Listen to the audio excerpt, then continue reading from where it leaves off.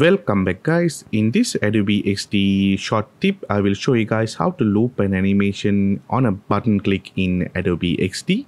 I have this button component in here. By the way, if you want to know how to create button components with this hover effect, you can find it in this tutorial here. Alright, so we have this button in here and the graphic on top. So when I click on this button, you can see the animation is continuously looping until I go back and stop the animation. This is a very simple animation I have created, and you can loop anything you want like this for your projects. Principles are going to be same, and you can use the same principles to make your loops. Alright guys, so in here I have this hammer design. I have designed this in Illustrator. You can design this in XD also, and I just copy and paste inside the XD, and you can see everything come as paths and groups, and we just group them together as one object. You can have any object in here. Only important thing is to auto animation to work, you need to name them the same in all artboards. Now I'm going to copy this artboard to a new artboard, and I will rotate this hammer in our position A to position B. I think like this is okay, and let's bring it. Before that, what I will do is let's bring it here. I will copy this one, Ctrl C, and paste it in here, Ctrl V, just for a guide. And let's bring this hammer below, and let's adjust them properly so that we won't have any odd animation. Okay, looks good. I will delete this now. Alright, so we have two artboards in here.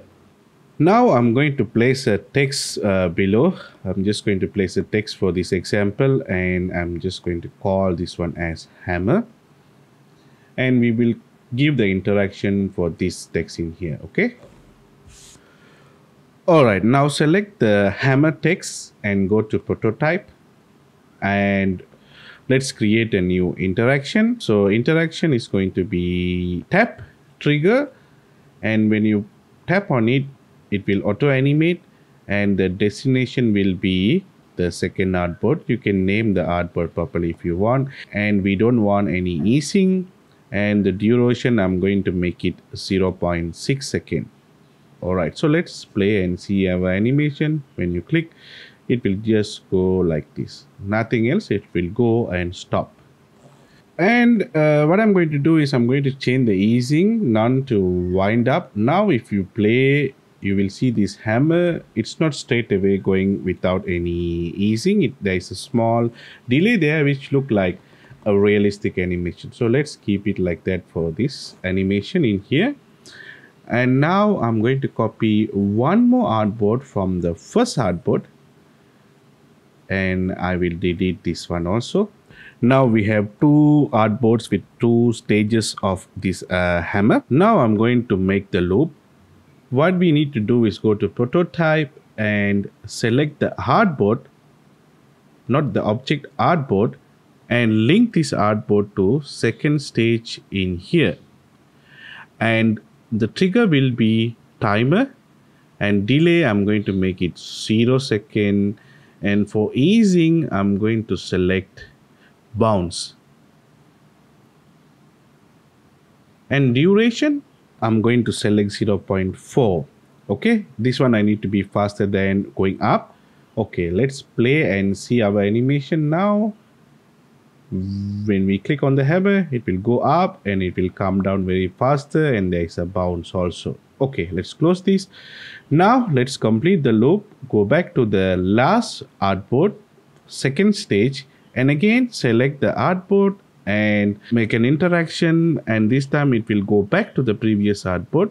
Same settings as earlier, but the easing will be wind up same as earlier, and the duration I will make it 0.6 seconds same as earlier.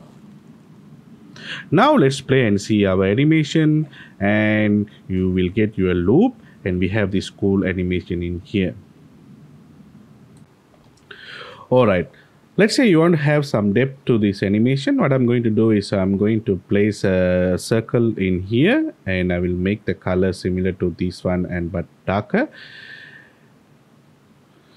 And I will copy this one, Control C, and place it on the previous artboard, Control V in here. Now what I will do is I will make this one smaller, and also I will bring down the opacity to 0%. Alright, let's have the stop icon also. I'm just going to copy the text from here and paste it in here and rename it as stop. Okay. Let's also make the prototype. When the button is clicked, it will go to the first artboard, which is the initial artboard. And only thing we need to change is easing to bounce, and duration is going to be 0.4. Okay. And let's copy one more from here to the third artboard. When you copy any element when you are in prototype stage, it will copy with the interaction. Alright, so let's play and see the animation. Okay, cool. So we have our looping animation in here. It will continue to loop until we press on this stop icon. So when I click on the stop icon, the animation will stop, and when I start again, it will start looping until we stop again. Alright guys, that's all about it for today's XD tip. Thank you for watching, and see you guys in the next tutorial.